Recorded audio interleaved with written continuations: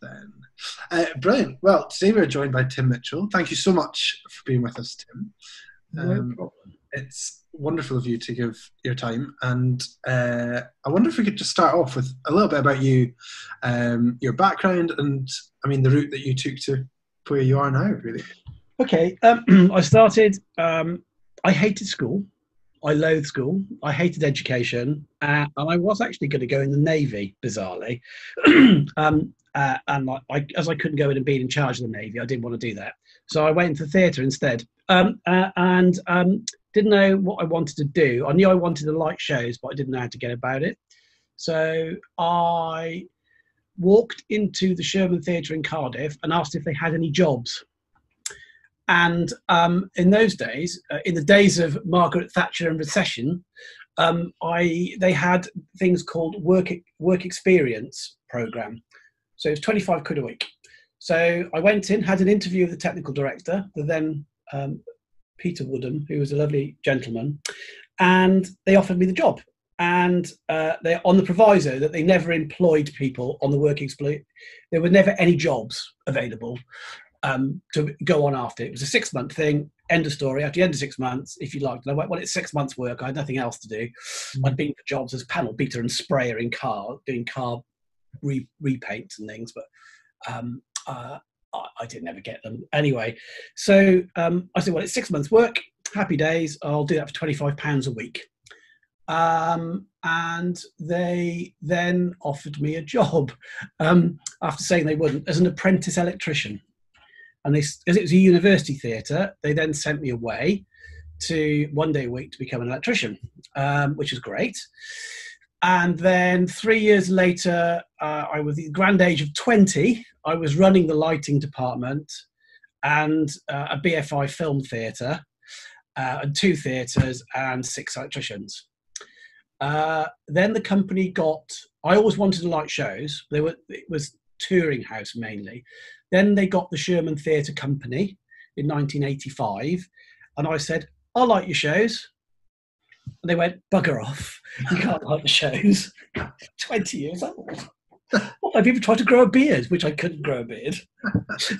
And then they gave me co-lights to light. So 2 wonderful gentlemen, one of which was John Waterhouse, who was the head of lighting at Welsh National Opera and used to light shows for the Sherman Theatre Company.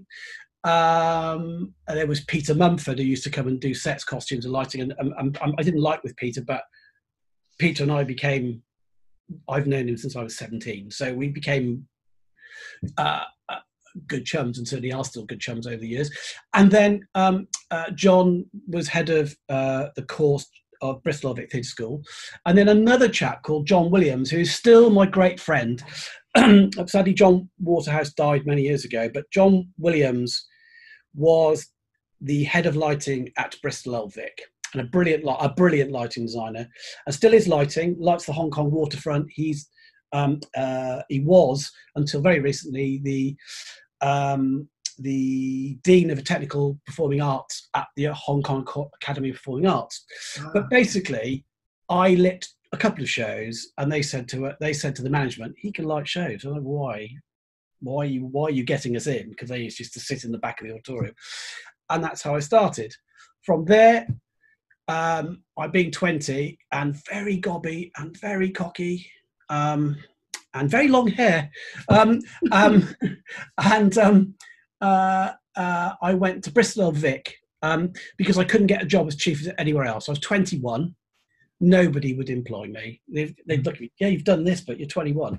So, and I lit most of the company shows, went to Bristol Old Vic as deputy chief, and spent the first 3 months lying on my back rewiring Staple Hill, their stores, drilling into concrete because I was a qualified electrician. And I'm saying, oh, why am I doing this? As I only want to light shows. I don't want to do anything else. Yeah. Anyway, I got the job at Bristol because John Williams left to go to Hong Kong. And John said, whatever you do, don't tell Tim, who was the chief, that you want to light shows. Tell him you're an electrician. And I did, and hence rewiring things around Bristol, essentially. And then my first opportunity to light a show was with Phillida Lloyd. So because Phillida was associate there. And then I ended up lighting all Phillida's shows at Bristol Old Vic. Anthony Ward was the set designer. And I was about 23 then. And Anthony said, have you got an agent? And I went, what's an agent? I have no idea. Yeah. Lighting shows. I just turn up, make it go pink and go home again. Yeah. His agent at the time, Kate Luthwaite, had seen a lot of my work, and she said, I would like to represent you. Okay, thank you very much, that's very good. And then strange things happened, like the BBC came to see a streetcar named Desire that I'd lit, had wonderful reviews, and they went, we're doing a Christmas musical at Plymouth Theatre Royal, and we want a lighting designer. Would you like to light it? Yeah, why not? Hey, So I ended up going to Plymouth, and it was shown on Boxing Day, and it was about PG Woodhouse. They had a great scheme for it to go in the West End, but clearly it wasn't that good. Anyway, so I did that, and then I went from there to Birmingham Repertory Theatre as head of lighting. When I went to Birmingham Rep, the production manager who I knew asked me to apply for it. I wandered in. They offered me the job, and being 25 and cocky, I said, yeah, but I'm in Bristol, I'm the dep, and I could freelance. I get to light the shows. I don't have to do shows. I'm just like the deputy chief, but actually the resident lighting designer. So you're not offering me any shows. And you're certainly not offering me, let me go do freelance work. And they let me write my contract. Wow. So I ended up sort of lighting shows when it fitted in with the thing. And then, so I did that for 5 years till 95. And lit the majority of the company shows and did freelance work. And then in 95, the brilliant director Bill Alexander turned up, who was the associate director, or was at the Royal Shakespeare Company, which is down the road, clearly from Birmingham. And he was there, and I ended up lighting Bill's shows, and we got on really well. I started working with lots of different designers. And then in 96, after about a year, no, Bill came in 94. So a couple of years of Bill being there, 96, Bill said, we're making your job redundant. And I went, okay, thought I was doing okay. And they made me resident lighting designer, which at the time was the only job in the country. And it was essentially a freelance post, but they would pay me a salary. Okay. And I could choose, I became part of the artistic team, and I could choose whatever shows I wanted to light. Bill would come to me with the two other associates, and we'd all talk about what shows they're planning. What would you like to light? What you don't want? How does that fit in with your freelance work? Yeah. Oh, well, I could do that. And then from there, I went to the Royal Shakespeare Company, because down the road, and because of Bill's connections, and they used to come up and see me, and I ended up working with Mike Attenborough, and then I'm working with Gregory Doran, who's the current artistic director, and then they made me an associate artist. And it's the usual thing in this industry that one thing trips into another. I mean, in some respects, it's not there's no clear career pathway, I don't think. In some countries, like America, you could be an associate. We don't have that clear pathway here. And I was fortunate at the time to be working in venues that were producing with good directors that seemed to recognise that I could light a show. And they were very generous. And so I've had no formal training up until recently. During the crisis, I've been retraining myself to do architectural interior lighting design. So, which I've just passed everybody, which would have been a massive disappointment if I hadn't. I would have had the right royal pip if I had not. Dear Mr. Mitchell, you right royally balls this up. Thank you very much, slam. But no, I passed that, so that's good. Only to amuse myself, really. I have no idea whether it's going to be any use. So anyway, digression. So Birmingham, I stayed there till 2000. At which point Bill had left, and Jonathan Church was about to start. Jonathan came to me and said, Tim, we can't afford to keep you, but we'll offer you lots. I said, Jonathan, I've not lit a show here for about 15 months now. I think it's probably time I left. It's a bit sad. So then in 2000, I completely tied anything. And then strangely, I know I worked with Jonathan and Bill, I know all those other people I've been working with. And then in 2009, I went back with Jonathan at Chichester when he made me an associate artist there as part of the creative team there. Mm-hmm. So I was there for till Jonathan left in 2016, 15. Yeah. So it's been an interesting ride, to be honest, and a very lucky one. I've just been in the right place at the right time, generally with the right people. I mean, you know, and I'm a chameleon. I light. I think I said to you yesterday, I'm a lighting prostitute. So to be honest, if you pay me a tenner, I'll come and light your toilet. I don't really mind. We could do something fruity, you know. So I'm a lighting prostitute. You know, I like lighting. More importantly, I like the people generally in the industry. There's arseholes in every industry. We always come across them. But on the whole, most people from top to bottom are facing in the same direction, which you can't say about a lot of other industries. No, that's very true. And do you think that you sort of touched on like creative associates there as a thing, like at Chichester and stuff? Do you think that's the closest that we have now then to you know, resident lighting design, which like in my time that's never been a thing? Yes, I mean, you see, when I'm old, as you pointed out to me again yesterday. Yes, two words. They've got F's involved.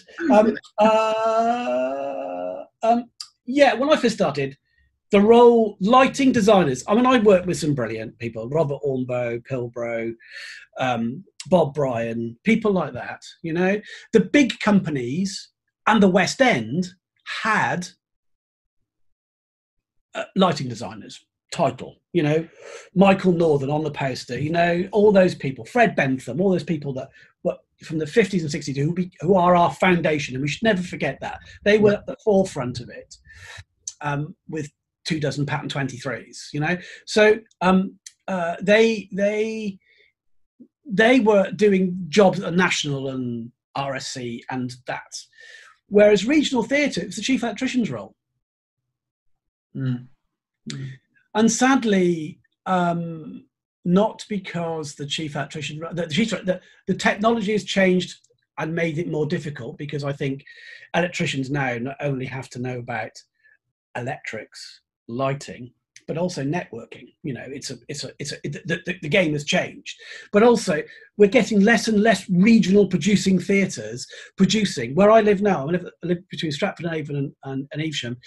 In a 50-mile radius here, I could probably walk into half a dozen producing theatres: Cheltenham, Worcester, Birmingham, Coventry, RSC. You know what I mean? There's Bristol.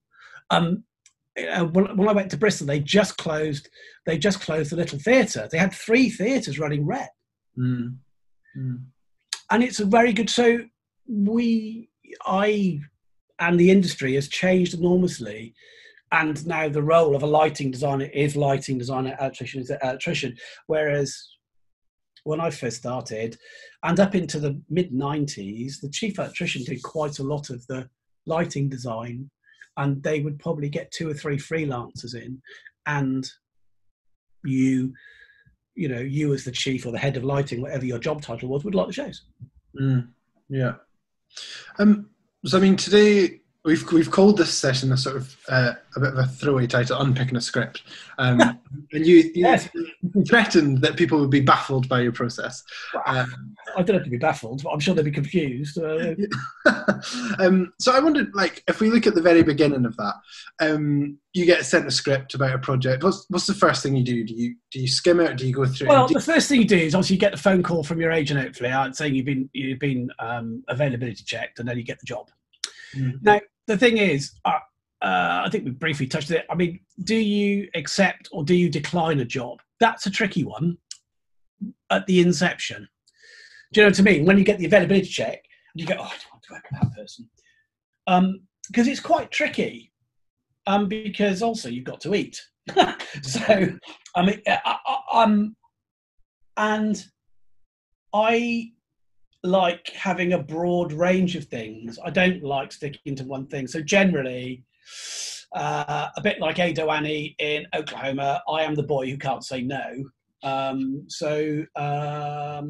Yeah, so I will say yes. Then the script arrives. I will read it. I do occasionally get scripts to read. Sometimes, I mean, actually, more recently, over the last couple of years, I've been thrown scripts and saying, "What do you think, and would you like to do it?" And those are interesting projects when that happens. I've never turned one down yet, but interesting. Like I did the Entertainer, and they updated the Entertainer from Suez Crisis. No, not Suez. Yeah, from 1950s to 1982, the Falklands War, and I thought that was a really interesting take on it. I'd done the Entertainer before, and I'd loved the play, but then to have it change immediately, yeah, I'm on board because I like the script. So I read the script. I did the first pass at the script, and immediately you get your own thoughts about it. But then you go and have the meeting with the director and designer, and those things change rapidly. Yeah.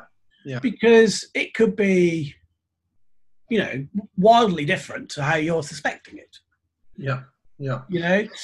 And we're always led. As you know, we're a little bit down in the food chain. It's not very often we get brought on at the very beginning of a project.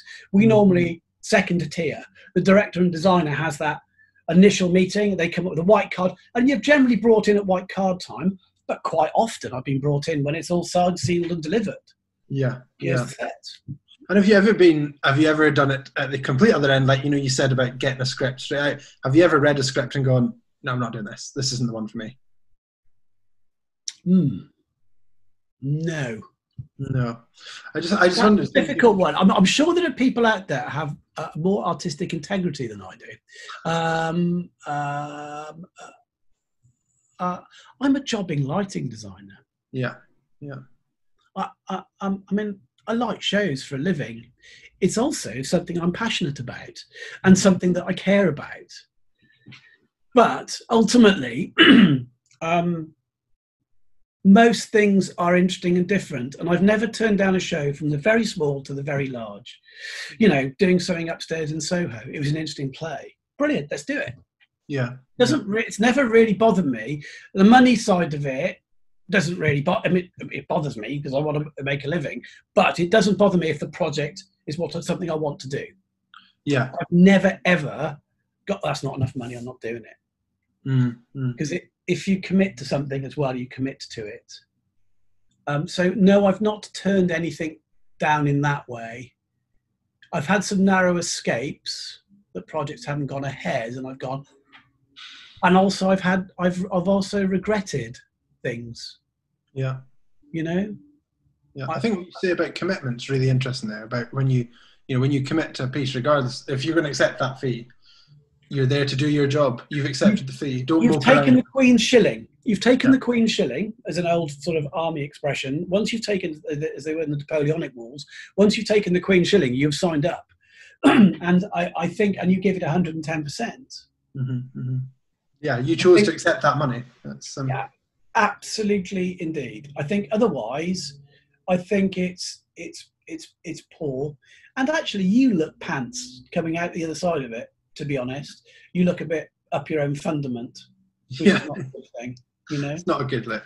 When you mentioned there about going to those initial conversations, you have a read and you kind of do build an idea in your head. I mean, what are some of those things in a initial skim read or in whatever depth before you meet a director? What are some of those things that you're looking out for in a piece? Well, I mean, clearly location. Although let's do Shakespeare. Let's think of Shakespeare, because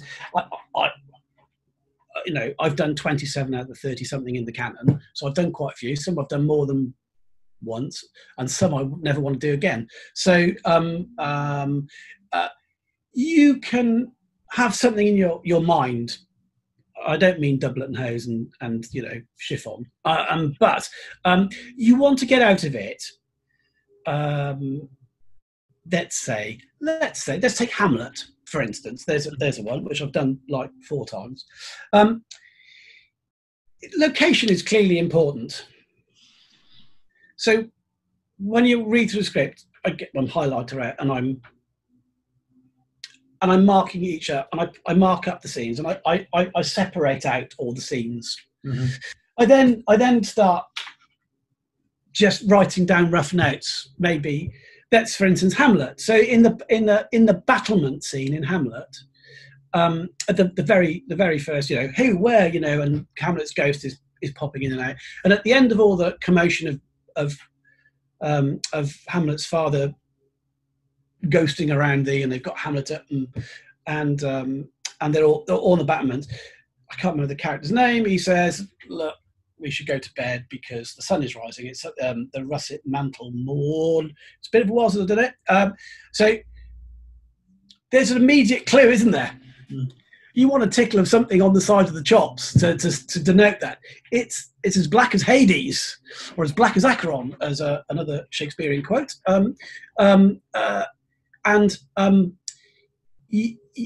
So those things come out, those jump out at you. Mm-hmm. It doesn't necessarily mean that the director wants that. I've done some plays, Shakespeare's one, they just want it like a block of light, or as an HLI coming from the circle front, and it's it. Mm-hmm. And that doesn't really float my boat. Yeah. I mean, I like to say I'm a storyteller, but with lights. That's what I like to do, like tell stories. What I think we do as lighting designers is have a visual scaffolding which supports the performance. Yeah. It also means you can manipulate the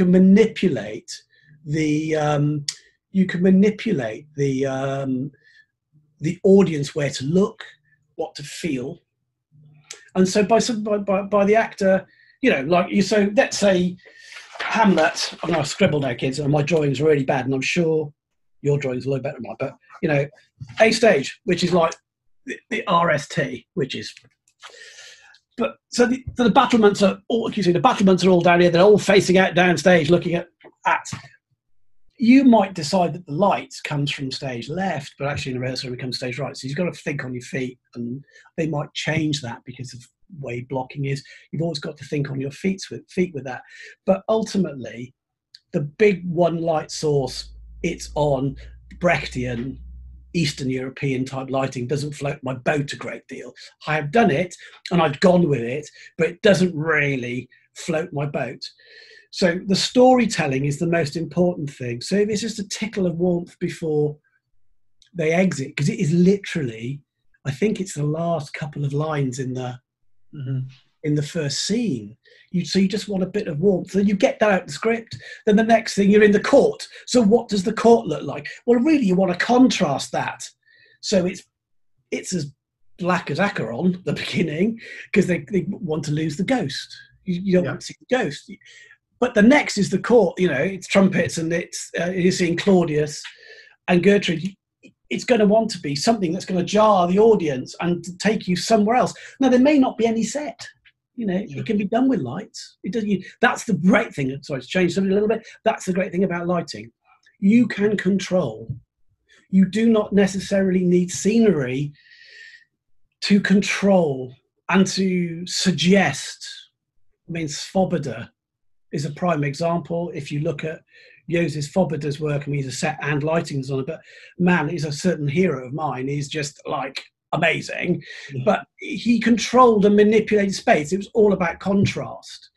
So I think I go through the script, I line out where I think scenes will be changing and moments within the scene, but to be honest, it's all in here. It means not a fig until you get in the rehearsal room.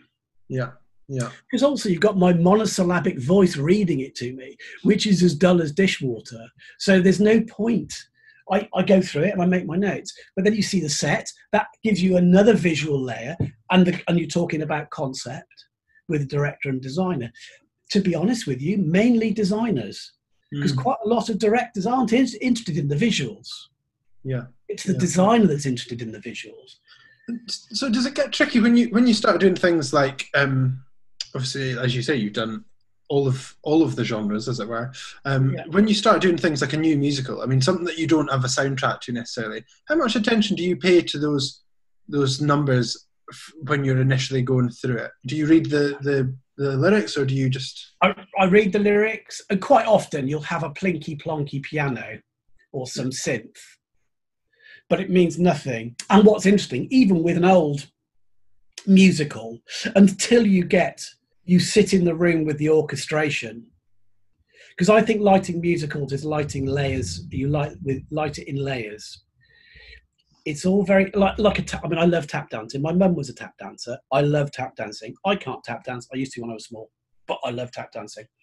And tap tacits, drum beats, musical. You start off by banging 500 lighting cues in, and then by the end of it, there's 1,500 lighting cues because you've listened to the orchestrations, but you react to the orchestrations and the band being played. I quite like going to a band call and listening to that because then you go, man, I've really undercued this number. Or conversely, you could go, actually, I've done too many cues. Yeah. Your greatest asset is the video camera. The video camera I take everywhere with me. I bought a new Pelly case just before lockdown with all my new things in it. And it's disappointing. It's still virginal and unused. So it's bad. So listening to the band and the orchestrations is really important. The music, there are you can't explain what you do. Some people, and again, it's all subjective. We all come at it at different angles, which is a bloody good thing. But music, for me, I love musicals. I particularly tap musicals. I love tap dance. So highlighting a tap, it all stops and the band stop and it's tap dance, and you do something to change the light again. You know, you're constantly thinking about movement and color and how that integrates with the music. I was very fortunate in my mid-20s to reopen the Berlin Philharmonic with Claudio Abbado for a piece called Prometheus. Now, bearing in mind, I don't read music, or I do, but it's really bad. But Prometheus, if you don't, it's interesting. He wrote it for a light organ. So basically, written 1910, maybe somewhere around there. So basically, had a light organ. So essentially, a white cotton sheet with some light bulbs. So his theory is that tone and colour go together, and he's absolutely right. You know, so and then you add other tones on top of it, and that changes the colour because it gives you a secondary colour. And you know, so so I had to light the whole Berlin Philharmonic in '92 to reimagine Prometheus, and it taught me a lot. As what I'm saying, being lucky in the right place, because I was working with a bardo who was sadly dead now, but amazing maestro, and working with I had his assistant conductor conducting the lighting operator. We had 100 in the chorus stalls, and it was just an amazing piece. But it'd never been done on that scale because it was all done, and I had to light the whole film. But it's an interesting thing that tone and colour are hand in hand, and when you're doing a musical, that is exactly the same. Buttons, you know, you want a button, you want the audience to applaud. Stephen Mear, who I work with a lot, is a bloody genius at getting audiences on their feet at an end of a number, because he says, hold it, and I'm going, this is like, hang on, this is like 10 minutes of just people standing like this. I know the audience all get up. Okay, fair enough. You win again, Stephen. Thank you very much. Yeah. But it's, yeah. And there's things about, a great thing about giving the audience light. So you're taking the light from the stage into the house. That will make an audience stand because they feel motivated to stand. It's, you know, those. But again, it's on the right point in them. Bang. You know, and that's what turns me on about musicals. Yeah. And it's the emotion of the music that then gets you as well. So that adds another layer. But also, I mean, you know, the emotion of words. I love words. I love Shakespeare because I was sort of brought up and nursed on it with Bill in Birmingham, because Bill taught me by osmosis. Shakespeare's a difficult language. You know, I don't like all Shakespeare's. There are many plays I'd rather repeatedly poke myself in the eye than do again, because he was like us, jobbing lighting designers. He was a jobbing writer. He had to pay for new plays. He had to pay for his father's debts because he nicked all his sheep. Anyway, so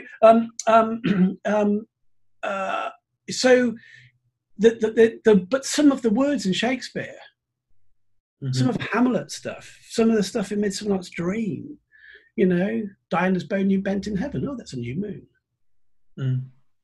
Those words get to me, and that also, when you're reading the play or reading the script, that puts images in your head.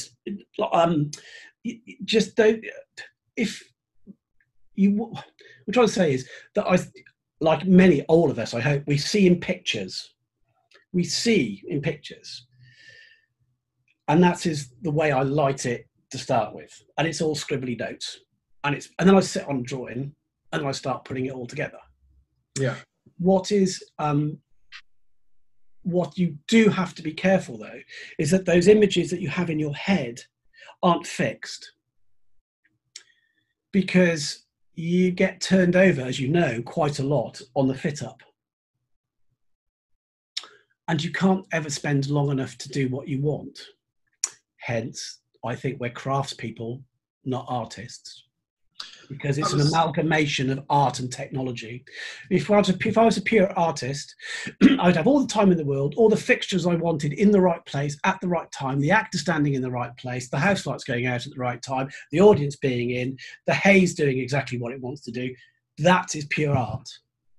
Yeah. Being in complete control. If I'm in control of a canvas as an artist, or a block of marble carving the statue of David, I am an artist. I'm a craftsperson. Other people have different ideas, and they're perfectly entitled to it. Personally, I think they're talking out the tail, but that's their prerogative. Yeah. I'm a craftsman. Yeah, it's really interesting because we've had several interviews now that we hear sort of different views on how people approach that. One of the things that you sort of you dropped a bombshell and then glossed over, you do so much music work, be it opera, ballet, musicals, and there you've just said you're not a massive reader of music.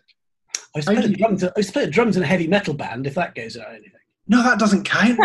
Drums don't count. What are you on? No. You cheeky bugger. I like playing drums. I have an inbuilt musical clock, I think. I do a lot of operas. I listen to the music ad infinitum. Even though that changes, but it's in here, so I know where to tap it, or I know where a singer's going to come up. I know where the button is. And as I say, I video everything. Yeah. Do you video? So do you read when you approach like an opera? Then do you read the libretto, or do you just listen? Do you walk around the house listening? I read the libretto. I also get things like this. It tells you all the stories of things like Mozart. Okay. Right? It's a really cool thing to have, and there's loads of them out there. I mean, Shakespeare. Hello, everybody. But look, cheat. York notes. We love them. Although, clearly all this is on the internet, but I like a book. So yeah. I then go and buy other shit like this. Yeah. I buy art books. I mean, Edward Hopper is a particular passion of mine. I'm a mad Edward Hopper fan. So I buy art books.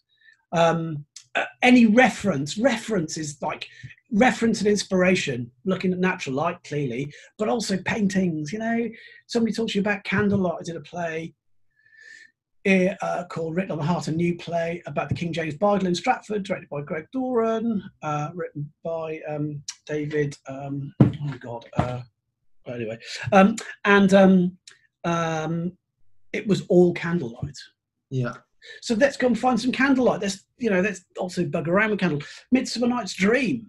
It was all about puppets and shadows and stuff I did in Stratford. So I spent days bugging around listening to things, you know, looking at inspiration. Books for me, you can look at loads on the internet, and it's very handy reference when you're on the road. But I love a book. I will go and buy a book. And we've got more art books in this house than you can shake a massive stick at. That's As my wife, who was a stage manager, is now, well, she still is a stage manager, but clearly not working, is now doing an art history diploma. So she's like in the middle of that. So it's like, great. So we're having great fun. Like, look at this, look what I found. Can we see that? That was a bit rubbish. Anyway, so books and all that stuff. Anything that you can do. It doesn't always mean it's going to work. It doesn't always mean if you get it fixed in your head, it's going to work. Yeah. Thinking on your feet is the most important. Yeah. Responding to the emotion while you're doing it in the moment is the most important. In the background, the framework is set up. Your lighting rig is set up so that you can adapt and adjust and quickly create. I hate lighting sessions, personally. They make me mad. But sadly, you've got to bash something in, particularly in the musical, because you don't have enough time. But I video every tech session. Okay. And I sit down my video and say, these cues are all crap. This is going to change. And I've sat in note sessions with like Greg in Stratford. I'm really sorry. The lighting's pony. I'm going to fix it tomorrow morning. There's a whole load of stuff I'm going to do. Yeah. And taking the initiative and doing it quickly, I think, is really important. And being flexible. Yeah. Because we are at the end of the food chain as regards time. Yeah. So how often have you done a gig when the set's behind, or you know? And a touch of a name drop here, but a certain well-known composer called Stephen Sondheim said to me, "You guys are always the last to get it together," and he's right. We are always the last to get it together. Yeah. He's absolutely right. Yeah, I think you're right. It's better about sort of almost holding your hands up, saying, "I know that there's problems here. I'm on it." Yeah, and I think that's the biggest thing with musicals in particular. I mean, operas sort of drive me a little bit bonkers because you have 4,000 lighting sessions, generally through an interpreter, and it is like the most frustrating thing in the world. Yeah. Well, really, you just want just to stand the performer there for 2 minutes and just like them. Literally, it would take me 2 minutes, but I think that's the way the opera rolls in the big European opera houses. Yeah. But I think being flexible and quick is a bonus. But to do that, you have to have your homework done, and you have to have a framework done, so that you know that in this scene it's going to be lit for this. I mean, that's the other thing is clearly the space and direction of light is terribly important. I spend most of my life now in thrust spaces. Stratford, Chichester, Sheffield, Leeds. You can basically say that's a thrust space. Yeah. And the direction of light is pretty important there. Because again, you're telling people subliminal lighting concepts, which is again going back to Svoboda, about you don't have to do much to give them the impression that the sun has come up, or the sun, you don't have to do very much. It's about where the angle of light comes from. Yeah, that is really important. You mentioned there about doing your homework and all the sort of initial chat, and then you go, or the initial research, and then you go to the chat with the director or the designer, whoever it is, and they turn around to you and they say, "Listen, Tim, yeah, we love it. This is one of my favourite Shakespeare's, but we're not actually doing it as written. We're going to do it modern day." What happens then? How does that change for you? Well, I mean, does it change? Well, yes, it can do, but it could be the juxtaposition that actually the lighting doesn't have to change necessarily. I mean, it's going back to earlier when I said I'm not a great one for a couple of things that really don't float my boat. I love dance. I'm not a massive contemporary dance fan because I can't always follow a story. I need a story. Okay. And I'm a bit of a child, so I need to be told a story, and I want to tell a story. So if it's a modern day production, what is modern day? I mean, I don't think I've ever done a Shakespeare in necessarily doublet and hose. I don't think. They've always been non-specific. if that's the correct thing. They could all be leather, or they could be, do you know what I mean? Because it's the costumes that tell you rather than the background. Or you could have very modern clothes and an old background. Yeah. So I don't know. You just, certain things you will always do. Yeah. You always have a certain approach to it because that's your style. And if they suddenly turn up, I mean, I've had shows when they've gone, 2 weeks into rehearsal, we're changing all this and we're scrapping the set and we're doing something else. And you go, ooh, but you just go with the flow. And again, I think that's about the framework that you have in the background and the work that you've done beforehand. You can adapt things. Yeah. So the only thing I said to you before is, to reiterate, is that I don't like necessarily the sort of Eastern European 10K HMI from the front on. It's not my cup of tea, because, and if somebody said that from the beginning, that's what we're doing, then I probably would question my involvement in it, because it's not how I like to do things. Sure. You know. When do your ideas start translating into a plan? I mean, the things that you've come up with, and particularly interested in you as we said yesterday, I mean, a lot of your life is spent on a rep rig now. So how do you make those sort of connections between idea and how you'll use things? That's a good question. I mean, I like to do my drawings really early. I like to give everybody an opportunity on the technical team to look at it, only because I was on the other side of the fence, and it used to piss me off when plans used to turn up on a Friday for an overnight rig on a Saturday. Yeah. Because I can't do a plan until I see a rehearsal, and I've been oh so busy beforehand. I've done 55 shows in the last 6 weeks, and I'm just going, well, on the give a monkey scale of 1 to 10, maybe I don't give one. I should have had that plan 2 weeks ago, because now I can't get you rentals, and now I can't cut the colour. Now I can't, you know what I mean? Moving lights have changed that, because a lot of rep rigs, they don't have to do that, which can make people lazy. And I fall into that category a bit as well, to be honest with you.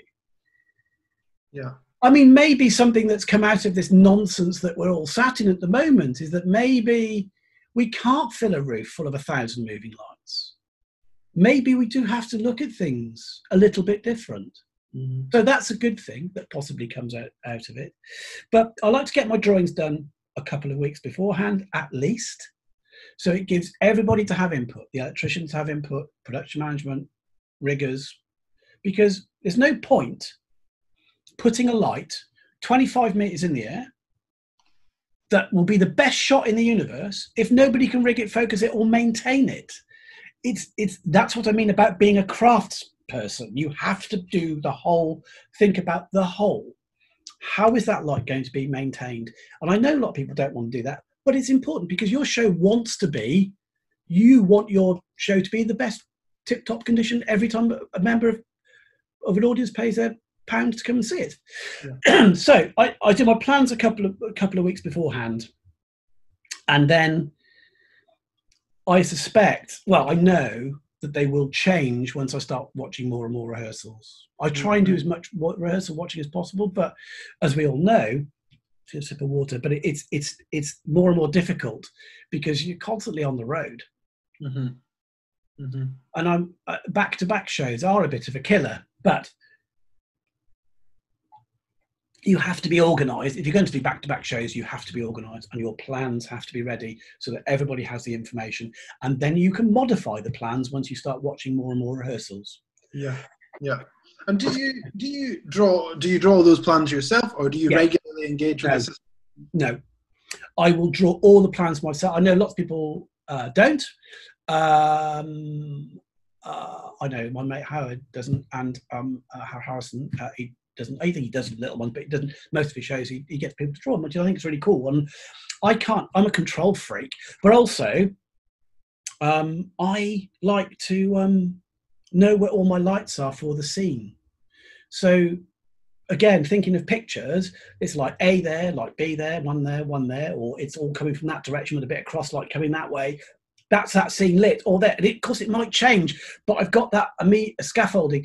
And I think that makes you quicker when you come to light it, because you know it's channel 25, 36, 21, 42, go. And once you get in the rhythm, come on, programmer, keep up.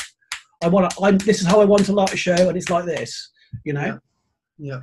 And so hence I like drawing the plans. So I've got it memorized in here before I walk into the theatre. I'm focusing. I know that channel 1's going to go here, 2's going to go there, 3, not that. That one go. Yeah. So I can do it quickly. Yeah, it's very true. When it comes to rehearsals, then, like you sort of said there, I mean, you obviously like to be present? Is there a particular point? I mean, do you sit around when they do that first bit where they sit around a table? Does that do anything for you, that analysis bit? Or yes. No, well, I will go to a read through. Mm-hmm. I don't, and mainly because, again, if I can go to a read through, I will. It's not always possible, and like many of us, we're busy. I go to watch a read through. I go to a read through because I also get my monosyllabic voice out of the way, and suddenly the play takes a life. And you go, that's a lot funnier than I thought. Yeah. I'm reading it going, you know, it's a bit dull. And so I will go to that. I won't, that's in the morning. And if they start doing script analysis with the actors, sometimes I do, but not often, because it's pretty boring. And I would probably then go into the production departments. Yeah. Well, there's always a kettle boiling as well in the production department, isn't there? Which is Indeed.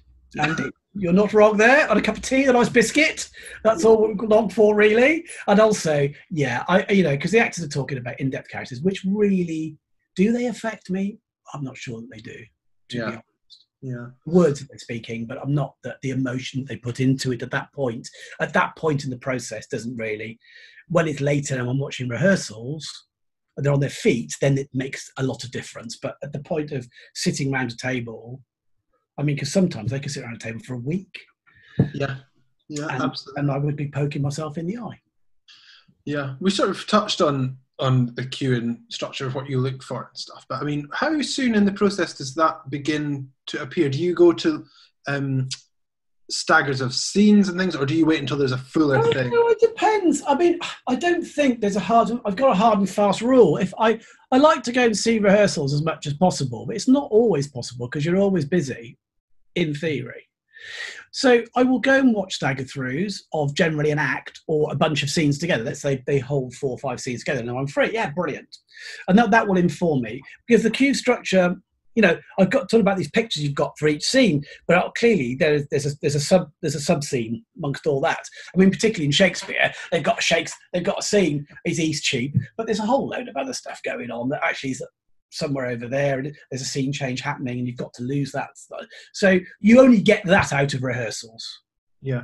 You don't get that out of reading, even talking to the director, because they would have made that up in the rehearsal room. Yeah, sure. You know, so you won't get that till you watch the run. So I would go and try and watch as much rehearsal as possible. Then I would write it down where I want the cues to go. Then I would put it into an Excel sheet. I might even put it into video. I will then give it to the DSM. Mm-hmm. Mm-hmm. I mean, there was a time where I would just light it on the hoof. But I do less and less of that now. I try to get at least a structure done, only because it's helping people. And I think I was probably not being a particularly nice lighting designer to poor old DSM. It was a busy show. It'd be like, you know, pouring a bucket of cold water over them at the start of the tech. You know, a lot of DSMs don't mind, in fairness, some of the more experienced ones, but the younger DSMs I've worked with, they get into a bit of a tailspin about things. And so I'd rather them cue my show properly and make them have a nice time, because we're none of us being paid a lot of money. And I think it's important that we all try and get on and have a good time. Nobody's more important than anybody else. I mean, that's the biggest thing I can say to you guys out there. We need everybody. Yeah. We need everybody, from the cleaner to the star. We are all in it together. And that is the beauty about our industry compared to other industries where people can be facing in different directions. But to make a whole holistic approach to the whole thing, but making a whole to it is really important. And I think everybody is creative, from the chippies, the props guys, somebody putting the scenery. There's an element that wouldn't be there. Mm-hmm. Mm-hmm. There's an element of creativity when somebody flies something in, it touches on the last chord of the music, you know. Yeah, yeah. So that's quite cool, you know. And they've thought of that. They've done that. That's them being creative. Yeah, I think this we've not really been using these as an opportunity to talk about the elephant in the room of what's going on at the minute. But I think this has really, really shown exactly what you said. I mean, it's completely leveled the playing field from the top to the bottom. Everybody's in the same. Yeah, exactly. We're all in the same mire. Yeah. I've got a question here. It's come in. Yeah. I haven't read it, so bear with. Do you think that with COVID, a lot of rehearsal process and early creative process, initial meetings, design discussions, etc., will be pushed to go online instead of being held in person, or that stage of the process needs to be an in-person conversation? No, I think I'll tell you what, my bugbear, and this is one, whoever said that, this is one, production meetings, okay? So we go to production meetings as lighting designers, we roll up, we get dragged, we could be in Edinburgh doing a gig, and we have to go to London because somebody's asked you to go to London, it's very important. You get there, you've had all your conversations with your team, and designer and director, you get there, they spend 2 hours talking about props, rehearsal room issues, and anything for lighting, you say, no, I've done it all. So yes, production meetings, certainly online, and in fairness, the RSC over the last 3 or 4 years have been doing that. And as I live close to Stratford, rather than me jumping on a train and going to Clapham to go and talk to a production meeting, I drive over to the RSC and they've got a meeting room. Because they don't want to drag all the staff. It's also saving them a ton of money. There's no train fares, and all that, PDs, whatever you get. I've even done production meetings for other jobs when I've been out of the country. I think it's more difficult rehearsals. Design meetings you can do, and I have done over lockdown some musicals that were happening this year and have gone to next year. I've done quite a lot of design meetings. We've looked at models and stuff. That's very easy. I think you can't, I think it's difficult to watch rehearsals. I've not tried it, so I don't know. But I think it would be difficult because you want to be in the room with the people. And also you're making contact with the actors. You can talk to them because, man, they're going to kick off if they think there's too much haze, they're not lit properly. So being the face of the lighting is not a bad thing. And doing it on a screen is probably a bit dull. Yeah, no, that's very true.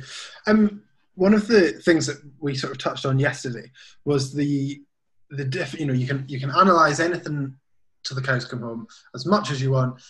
You can be as convinced that it's the best art you're ever going to make in your life, but if you're not realistic about things like budget and how that impacts on it, it's just not going to work. I wonder if we could touch on that. Yeah, I agree. The thing is, going back to the craftsperson thing again, time is your big enemy anyway as a lighting designer because you're last in the food chain. And you generally have to focus without a set, which is always a dull thing to do, but you can do it, and I do it quite often. But quite often, your budget is set by a production manager and producer. Let's say it's a commercial musical that's touring. Say it's $2,500 a week, which is about the norm of rentals. You are not going to get everything you require for that, and you're going to have to be realistic. So quite often, I will draw up a kit list before I even get to the plan stage. I've had the ideas. I want to use this much. And I've looked at the drawings and I've worked out my areas and things that need to be lit and how they're going to be lit, but I'm not committed to paper. Then I submit probably in the first, either the latter stage of the design process or the first week of rehearsal, if it's a 6-week rehearsal period, an equipment list. Which is really all the bells and whistles. Yeah. Knowing that those bells and whistles, I will probably get 40% of them. Mm-hmm. Mm-hmm. And then you have to modify accordingly. But what I tend to do is then also speak to the rental companies and say, what do you have on the shelf? I've got this gig coming up. It's this amount of weeks. It's loading in here and finishes here. It's this company, all the usual. And I will give them all the intel beforehand, and then they will come back to me. We've got. Then they'll say to you, "What's the budget?" And you go, "They go, is that all?" That's the usual. And then they say to you, "This is what we've got." And then you will look at your lighting rig around that. Mm-hmm. And I think a lot of people do it. I'm sure the really, really big shows, you can get pretty much what you fancy to a certain extent. But we all have to make compromises. I think that's the norm. And, the other thing is, there's no point putting up anyway if you've got 200 moving lights and you've only got 20, you're loaded at 8 o'clock on a Monday morning and a 7:30 show. Yeah. The guys aren't going to have time to do that. Yeah. So you need to modify that as well. And that's where I think drawing a plan early and liaising with your production or your touring staff to say, I'm thinking about doing this. Do you think this is possible? Mm-hmm. Mm-hmm. Because there's nothing worse than because quite often people will clam up because they don't want to upset you or something. They don't want to seem to be negative, which is a good thing. But however, no is not a negative word. No can be used to be positive. I've always said that. No is not always negative. Mm-hmm. Because if you say to me, no, oh, hang on, I got a better idea. What if we do this? Mm-hmm. Because always something comes off it. You can always work at a tangent and around things. So talking to your production staff as well, is this possible? Yeah. Also, I feel like exactly on the same page as that. I mean, if you're setting all your parameters and stuff, no matter how wonderful you think it'll be, if it's your work that's got to be recreated night after night, so you do suffer and you do look the fool. Yeah. There's no point putting a load of shit in the air if only 30% of it's ever going to get rigged. Yeah. No point, because it's going to look like a mess. And also, then the producers will be on your back. Mm-hmm. Mm-hmm. Yeah. Because they're going for the lighting shit. It was brilliant in the first venue. We had a week to fit it up. Yeah, exactly. Yeah, absolutely. So I think you need to be realistic. Sorry, go on. No, not at all. A question that's coming here. How much of your previous experiences lighting Shakespeare and the RSC influence your design for Upstart Crow? I could tell you some stories. Right, not to be put in posterity. No, not really. No, made me chuckle a lot. Because also some of the antics that go on in Upstart Crow, I've seen at the RSC. I can assure you. No, it didn't. Upstart Crow was joyous, made me laugh an awful lot. Good. There was some right royal Shakespeare taking the mickey, which made me chuckle. But no, it didn't influence me. It just made me smile a lot. Yeah, it must be nice to see them taking such light of it after, especially with a career like yours that has been so. You've had so much. I was laughing from the moment I read the script. That was actually, there you go. There's an example of I got the script before I got an availability, but before you say yes, please read the script. Mm-hmm. And I read the script and I was hooting with laughter because it was very funny. And then the visuals came on board that Sean did as well. And then the analysis visuals with the set, which I thought was very clever. Just these curtains that came back and forth, and made me laugh. Yeah, it was one of the nicer experiences I've had for a very long time. I have to say, it was very jolly. Oh, good. That's nice to hear. Yeah, it was good. I wonder if we could talk a little bit about how involved are you with things like RSC productions that then come to like the Barbican, for example? Yeah, a lot. Although they don't always ask you to go and relight them. I mean, they want you to, but also they've stopped paying you as such. We used to get the fee again quite often, though, when the shows are transferring. I'm also lighting a show in Stratford, so it's a bit of a company conundrum. But yes, I mean, it's made more difficult now with the main house being a thrust. When I first worked at the RSC, which was 1996, we had the pit and the Barbican, pit and the main house and the Barbican, and the Swan, the TOP, and the main house, the RST. The RST and the Barbican had the same lighting rig, as in rep lighting rig. So you were transferring a show down to London or vice versa and adding extras, because something I didn't touch on, which will come back to, which actually ties in with this, is that it's very interesting talking about the emotion of lighting a piece at the time and then doing it a year or 2 years later, let's say the Barbican, because you look at it again, you go, oh, good God, what did I do? But also that is, I think, is down to your mental, your emotion at approaching it at that point, if that makes sense. Because you could be going through a divorce, for instance, or something, a bad breakup, or you could be not in a good mood, and it could be completely different. So, but so I slightly digress from that. So that's that. But yeah, so you'd have two lighting rigs the same. Now it's a little more tricky because you're putting a thrust in a very wide open space, or in the West End terms, you're putting thrust into a proscenium. Yeah, yeah. So it does change the goalpost quite a lot, and you end up having to do quite a lot of work relighting the shows in those venues.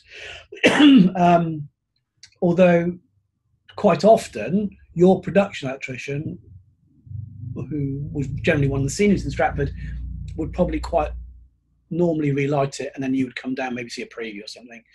But they would liaise heavily with you, and you go through the drawings, and because they everything's completely Bible there. I mean, it's you know, it's books this, you know, a meter thick of photographs where everything's pointing, and then they put in, but you have to add extra stuff in. So it's not straightforward transfer from thrust to pros. Yeah, it at times can be painful because you get a look that you're used to, and then you move in to a space that is clearly biblically wide, and the RST isn't anymore. So it's more difficult. You said there about a look that you're used to. The question that's just come in that sort of hits perfectly on that, which is you describe yourself as a lighting chameleon in the way that you will work on any production. But do you find that you have a style or a theme which spans your work? Yes, of course you do. Yes. What that is, I have no idea. But of course you do. Everybody does. I mean, it's interesting. I mean, I we all do. I love Crosslight in particular, so I'd like everything and not use any front of house if I could. Some directors won't let you do that. Some actors won't let you do that these days. But anyway, yes, you do have a style that is probably uniquely yours. Yeah. And I'll show you some photographs in a bit, and then you can have a look at those uniquely similar styles, and you might just say, "What a lazy bastard." I don't think any of us would dare to. Absolutely fine. So one thing then, before we have a look at some of those, that I just wanted to ask was, what would you describe as some of the pitfalls of each of the genres that you do? So when you jump in between them, some of the things that you sort of remind you, so I'm doing an opera, I must remember, maestro specials, or like little things like that, you know. Yeah. That's a really good question. You've stumped me there. I don't really know. I just turn up and light the show, and it happens. I do things. I don't know. I just do things. I can't really put it into words. That's really bad. Yeah, remembering the pit specials are always good for a game. I think I think the biggest thing is, like with ballet, it's the bloody class on stage at 10 o'clock before you start anything. So you have to, stop, hold the horses.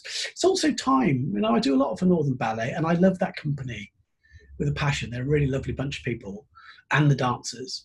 And I think it's mainly because they do ballet, but it's very narrative, and which is my street storytelling again. But it's the time to load in Sunday and your premieres on the Friday or the Thursday. Yeah. I eventually got them to do a couple of previews. They went, previews? I said, why do we have to open? Can't we open on Saturday? Can we not just do like I can do notes in the morning? We can make it better. And also you could do a run through with cast 2. So that was I got them to change that. That was a massive win. And opera again is coming in out of the bloody rep. with opera is a killer. I mean, because you lose all momentum. So you get going and it's, yeah, this is really good. We're doing it. And then at 3:00, sorry, we've got to get this set out and we're doing, Figaro. That all comes down and the lighting rig, Oslo, they were moving the lighting rig as well. I went, you're moving the lighting rig? I'm like, good Lord. Those things are a killer and they're a bugbear, but you sort of get used to it. I think initially you get the cold sweats about it because you go, but then after a day of doing it, you go, oh yeah, of course I forgot. I've got to come out of the rep. Yeah, I've got 2 days off now, and I'm sat in the most expensive town in the universe. And I can't even afford a beer. Yeah, so that's just like sad times. Yeah, no, I think that's exactly what I meant, because I think that so much of what we're trying to achieve in these discussions is that so much of what people do is just instinct now. And it's finding a way to describe, those things that we just go, oh yeah, you just need to remember X, Y, Z. But if you're segueing into this new, they're new things to you. Yeah, man, and it's still, I don't know. Maybe I'm childlike. I treat everything like a first day at school. So I'm always a bit nervous about stuff. So I'm always treading on eggshells the first day, unless I really know the crew and and I'm, you miserable old bastard, that sort of thing. I think the first couple of days of any new, particularly if you walk into a venue for the first time, don't forget, as a lighting designer, you're one of the few people in all the technical departments that cross into pretty much every other department. Wigs, stage, automation, props, scenery. You cross every boundary. So you have to communicate with everybody. That's a really good thing. I think half the time as a lighting designer, you are a production manager because you're heading off problems. Why is that rig like that? That's going to be in the way. Why don't you just move it? Oh, right, that's a good idea. And also, again, that whole team thing, what I said to you before, it's terribly interesting. Trundling, I've been fortunate enough to trundle around the world an awful lot and work in some really cool places with some really cool people and some really strange places and really strange people. But everybody, even though like I'm sat in a bar in downtown Ikebukuro in Tokyo and all the lampies are the same. They have the same gripes. They have the same issues. I go to Russia, it's the same gripes, it's the same issues. France, the same. Yeah. It's terribly interesting as a world of light, as a layer of lighting, in particular, because we cross, and including the technical department of the lighting team, cross all those other boundaries, and they all have the same gripes. And whatever language, through an interpreter or through broken English, because I barely speak English, being Welsh, it's really interesting. So as you go into a venue for the first time, you have to immediately grab people and bring them with you. Yeah. And the biggest thing I can say to any of you guys out there, the 2 words that your mum would give you a kick in the back of the head if you didn't say it, is please and thank you.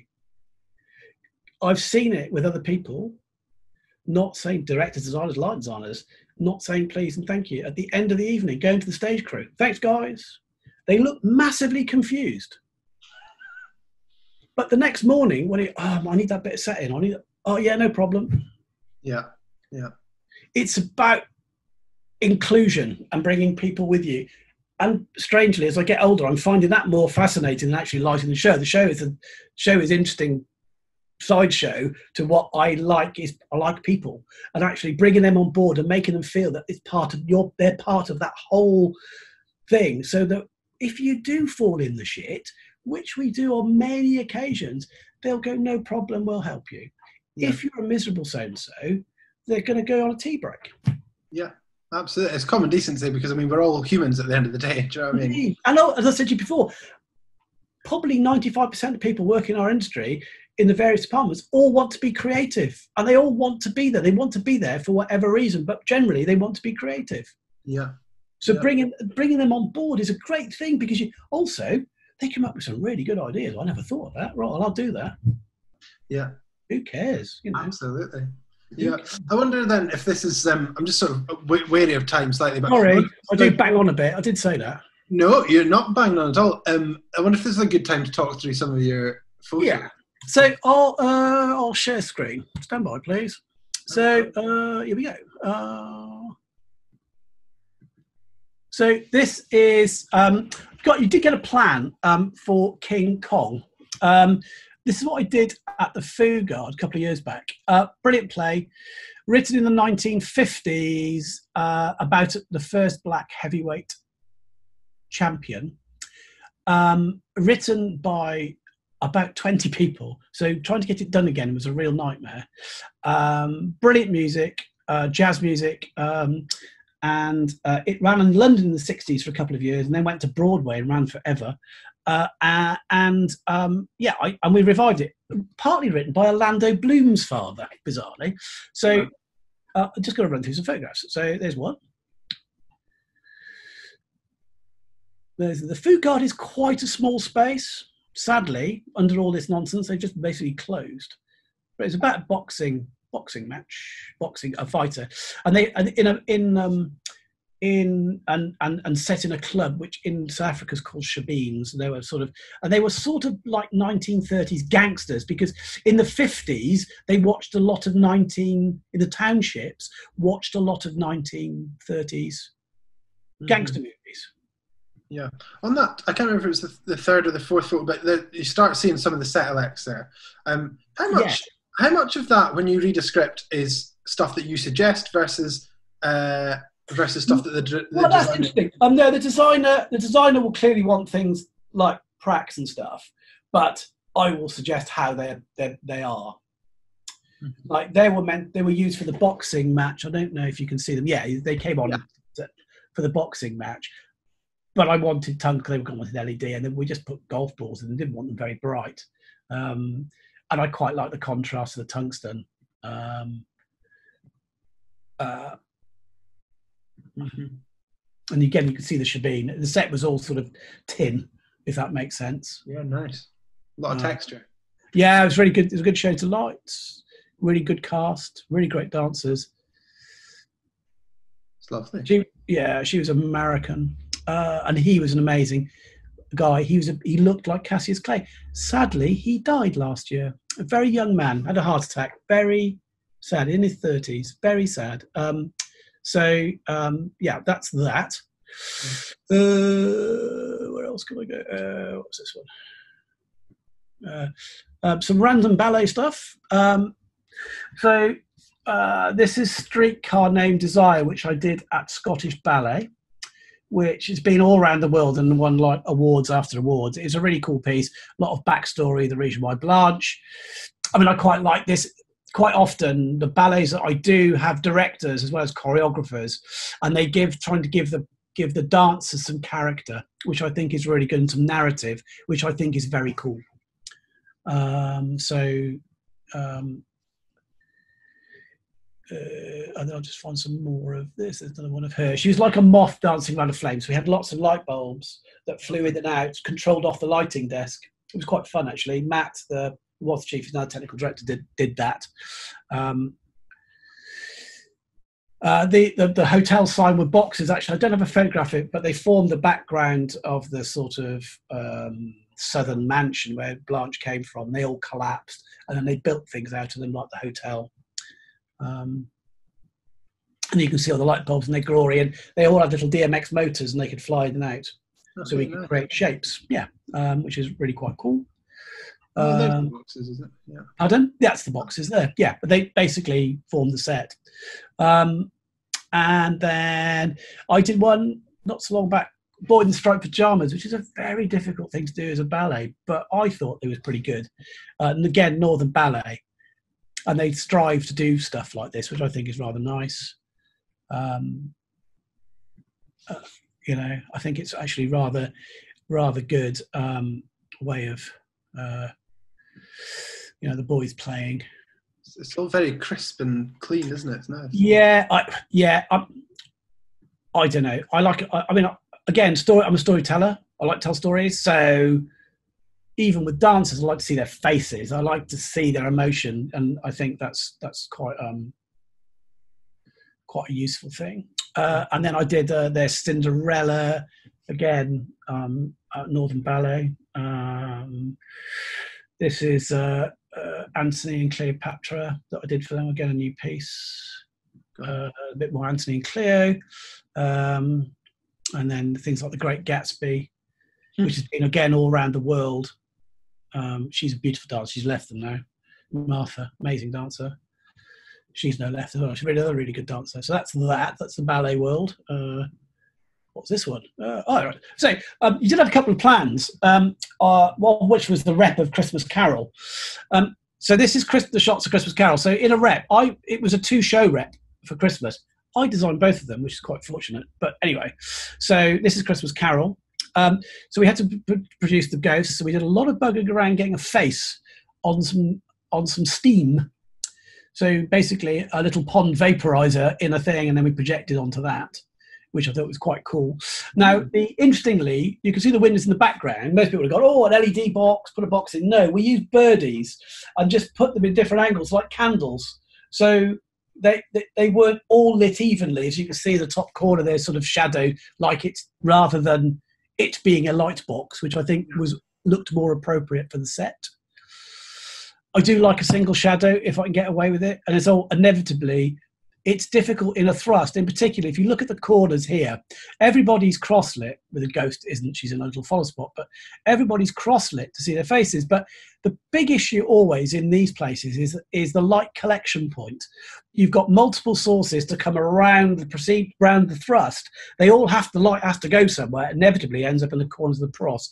So you're always asking the designer to either darken it down or like Stephen, put a load of set there, which is terribly fortunate.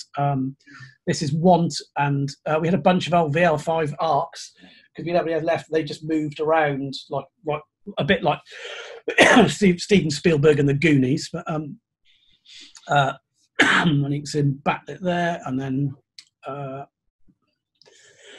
excuse me, I've got a terrible cough, and it's not the C word.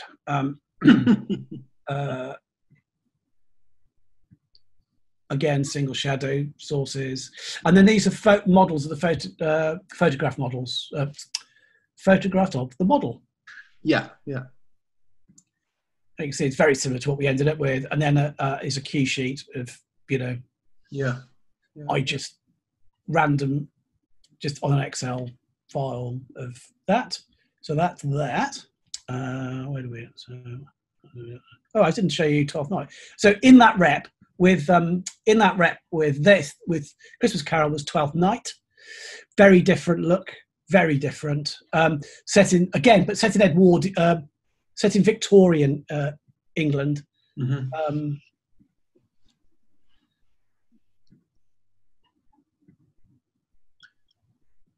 That's the great thing about rep, isn't it? I mean, they couldn't be more different. Yeah. That's the reason I thought I'd show you them. So they're completely wildly bonkers, different, completely different look.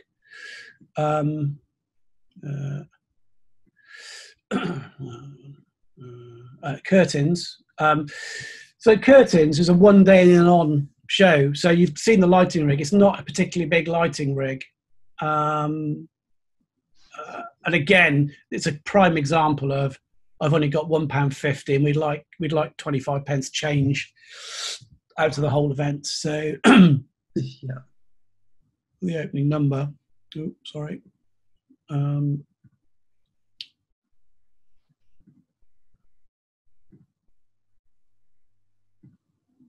think the thing that was really interesting about this in terms of the plan was sort of something I asked you yesterday, but I mean, it looks so tungsten sidelight, that sort of lovely warm skin tone, and yet so much of it is LED power. But the problem is, again, there's no point sticking a ton of tungsten. I love tungsten, but the LED emulation is getting so much better. And I was down at ETC the other day looking at some new stuff, and I think they're really on top of it. You can't have it. You don't want to be dragging in 148 way of Avos. Yeah. you want to be taking in, you want to be putting a boom, a couple of power and data to each boom. Yeah.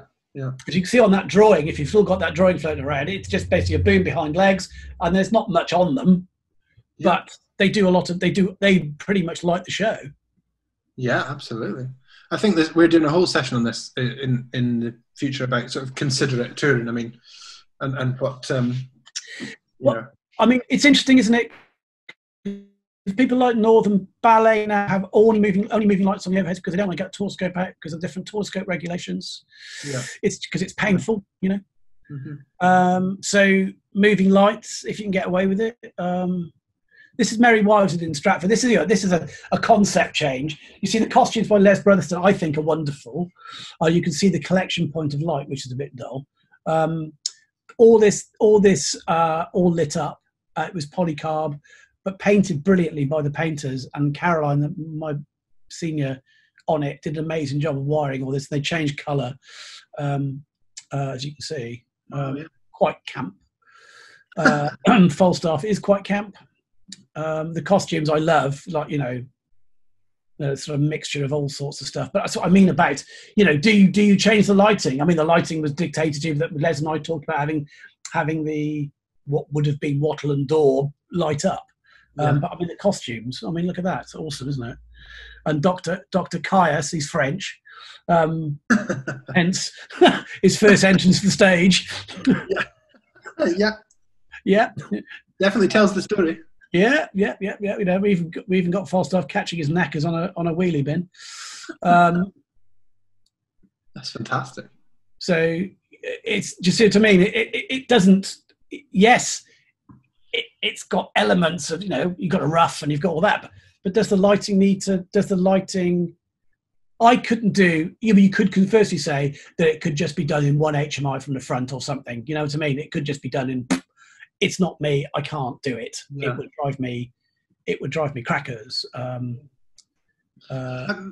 So one of the things that I was going to do with you after we do this musical one is I've got 5 sort of quick fire questions to of course. So I'm going to bang through a couple of musicals. That's Sing the Rain, which is going to be out next year again. This is Me and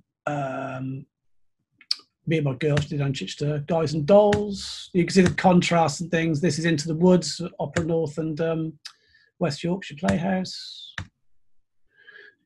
Go on, guess everybody. West Side Story in Cape Town. Well, that's good. Look at that. Huh? They do look like they're sort of farting on that, I'm afraid. But they're fantastic, aren't they? I think that's the end of that. Yes. Brilliant. Do you want to see some opera? Because you've had some plan. So the opera plan I gave from Norway, from Oslo Opera, it was 3 operas, Tritico, and 3 very different settings. This one's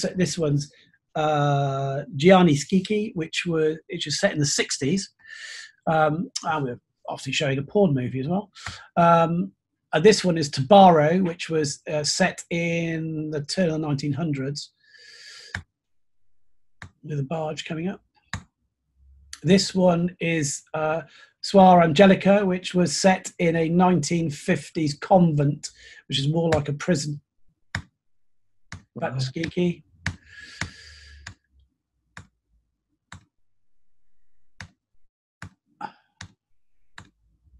Fantastic. A lot of nuns. It's almost the sound of music, but not quite. And then one other thing. Where are we? Operas. So again, just looking at contrast. So this is Bohème at Welsh National Opera.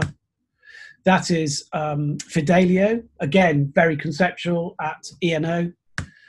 That is Force of Destiny. Well, I got the great review of Tim Mitchell's migraine-inducing lighting, which I was quite proud of. I think that was in the Times, because I pointed a 4K HMI. Anyway, never mind. And that's the set. Back to that. This is more Bohème. That is Fidelio again. bit more Fidelio. That whole set fell over. On purpose, or? Yeah, fortunately, yeah, because it filled the collie. It filled the front of the collie from left to right and top to bottom. So yes, Iolanthe, which is a complete contrast again. You know, I'm doing a couple more next year there. That's Marinsky. That was the woman without shadow, which is clearly quite tricky to do without shadow. So that's that, and then. Some other play stuff. So Exorcist, a lot of video, like mapping on the walls, changing stuff all the time. So you got to be careful you're not wiping all that. And you're working more and more with video now. This is Taken at Midnight, which is a brilliant play. Probably my favourite play I've done in the last 10 years. About that, that was by the same writer called At First Light. A lot of rain in a Minerva, so again a small space, another small space. That's the Swan, a bit more the Swan. That was at Birmingham Albrecht when they closed, a play called Forests, which is in Catalonian English and was bits of Shakespeare. So it was an interesting piece. Lovely colours here. Pardon? Some lovely colours. Yeah, I like colour. I'm bizarrely, you go through phases again of using stuff and not using stuff, and the Swan again. That's it. Right, sorry, Rory, you wanted to say something? No, not at all. I was just going to say, and thank you for that. I was just going to say that we're going to have to sort of start wrapping up. Okay. But I'm doing a little thing that's 5 sort of quick fire questions before you go. So, what is your favourite part of the design process? Previews. Oh, brilliant. Your favourite post-tech drink? Ha! Good Lord! Everyone. Brilliant. I'm never shy having a Swifty after. I don't. I was brought up in an era where everybody drank, and I was the only one who didn't. Mm-hmm. People were pissed quite often, and would be on the board pissed, or would go to the club for 10 lagers, And I've worked in opera companies where they work the scene change out on the how many pint scene changes it, and I never counted as that. After work, brilliant, I don't have a problem, but I won't touch it even in previews. Why are you having a drink in a preview before the show? No.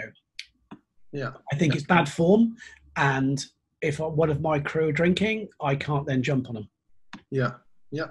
It's a slippery slope as well, isn't it? It's bad. Yeah. But after school, that's okay. Now this sort of is a bit of a geeky one. An open preset on stage or house tabs? No idea. Whatever's appropriate. Brilliant. A piece of advice that you wish someone had given you? Hang on to your early directorial contacts as much as possible, because you never know where they might go. Yeah. And finally, if you had to write an autobiography right now, what would you call it? In the shit. Fantastic! I love it. It sounds like a gripping read. I look forward to it. I think you might burn it by end of page 1. I think it might be the. Not at all. Listen, Tim, thank you so much for your time. That's at the end. I really, really appreciate you taking the time. And guys, if you have any, this is to the house, but if you have any questions or you want anything, look, it's a dull old world, as we all know at the moment, and I'm very happy to help, advise, or if you need anything, please just drop me an email.